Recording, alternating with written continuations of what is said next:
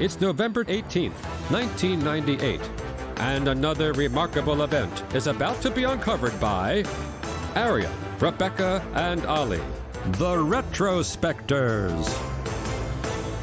Meet Joe Black was a meandering, expensive and rather forgettable Brad Pitt vehicle that opened to little fanfare in November 1998, but its box office figures were inflated by the fact that it was one of a handful of films to run a trailer for the first Star Wars prequel, The Phantom Menace, whose rabid fans turned up, filmed the short and then ran out of the cinema to upload their dodgy footage to the internet, a move that prompted LucasFilm to release its own official trailer online today in history, thus changing how we consume film previews forever. Yes, although can I just say, I would still rather any day of the week watch Meet Joe Black again than The Phantom Menace. Well, actually, guys, a lot of the coverage mentions Meet Joe Black, which, by the way, I spent my whole life getting it confused with Mighty Joe Young, and I'm not going to stop now. But there were actually two other films that were released on the same day that also had Star Wars as their trailer. So I was just going to ask you quickly which one you would pick, right?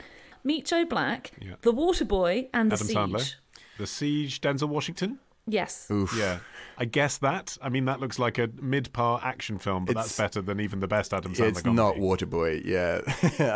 Well, and also it's a lot shorter. I mean, 3 hours. It seems like a cruel twist of fate to put this much anticipated trailer. They put it at the beginning and the end to try and entice people to stay and watch it a second time. But Meet Joe Black is 3 hours long. That's like so much longer than you would expect for that kind of film. Which, by the way, is a thing that I only discovered researching this episode, that trailers were a thing that used to come after the film that you had seen, and that's hence why the we name call trailer. them trailers. I just didn't know that. But yeah, they Anyway, we're not here to talk about Meet Joe Black. We're here to talk about... Save that for our Meet Joe Black episode. We're here to talk about the incredible appetite there was for a return of the Star Wars trilogy, really, because this was the prequel trilogy, the first of which was being released the following year. And what I find fascinating about this is I remember this period, 1998, the excitement amongst my peers for the return of Star Wars. And yet... it had only been 15 years since Return of the Jedi at this point. So it has now been 24 years since the events we're describing. It's much longer since The Phantom Menace came out than there was a gap between the first three Star Wars movies and these ones. But the hype was absolutely off the chart. And imagine this. People went to buy a ticket to those films Rebecca mentioned just to see the trailer. You know, Arion's contention about sticking around in the cinema for 3 hours isn't relevant in a way because loads of people bought a ticket and then left. Yeah. Variety reported on a cinema in LA where 2/3 of the audience, albeit a filmmaking town, but 2/3 of the audience in the cinema walked out after the trailer. They just turned up to catch it in their lunch hour. Yeah, and the trailer was only shown at 75 selected screens across the US and Canada, so people were driving for hours to go to the cinema. People were taking time off work. They were skipping school just to come and see this for a film that wasn't due out for another 6 months, but this was the first proper glimpse we're going to have of it. A Washington Post article from the time by Michael Colton describes the experience of a group of high school kids who were among the first to see the trailer. They'd bought their tickets to see Meet Joe Black, and he writes, Joel Bergen's parents had the Vietnam War, the Berlin Wall, and the Civil Rights Movement. He has the Clone Wars, the Republic of Naboo, and the Dark Side of the Force. That's how big it was, at least to the mega fans. Arguably as consequential a war in the history of the galaxy, the Clone Wars. But also You also think people gonna die?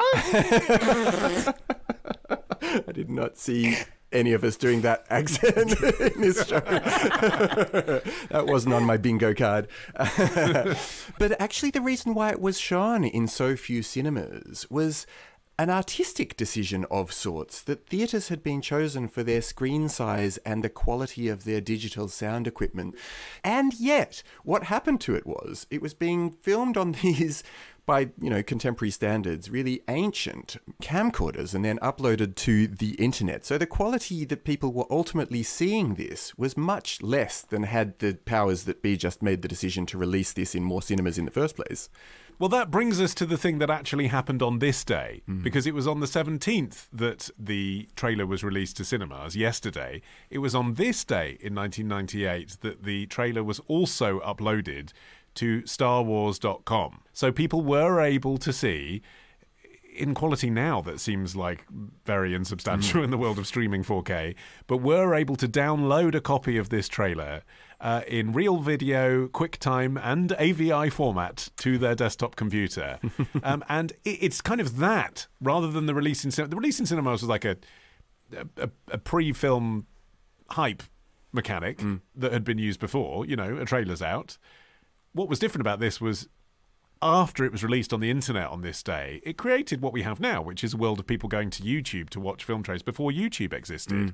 There was iTunes trailers, there was Ain't It Cool, but there was nothing set up to truly meet the appetite, especially in this sci-fi genre, of rabid fans wanting to watch trailers. Yeah, and you wouldn't have been able to analyse very much from the trailer if you downloaded the version that was made available on this day, because it was really grainy, the sound was tinny, and crucially, it was about the size of a stamp. That was the size of the video that you'd be watching. So, and it probably took hours to download as well. Exactly. So it's not like you could glean a whole lot from this. It's just... and as you're saying, this is before YouTube. The idea now of a Star Wars fan not being able to analyse the trailer frame by frame in the privacy of their own home is so bizarre. Basic human right being deprived. Not quite. But it speaks to the way that the strategy for promoting the film in 1998 was still based around the idea that a trailer was specifically something that you saw at the cinema. It was basically to give you some ideas about what you might want to see at your next trip to the cinema. In the days when people with disposable income often went to the cinema, at least once a week, if not multiple times a week. 4 months after this particular trailer came out, Lucasfilm actually partnered with Apple for the release of the second trailer, and they released it alongside QuickTime software. And Steve Jobs at the time called the launch an enormous coup, because QuickTime was downloaded more than 600,000 times that day, on the day that this second trailer was released.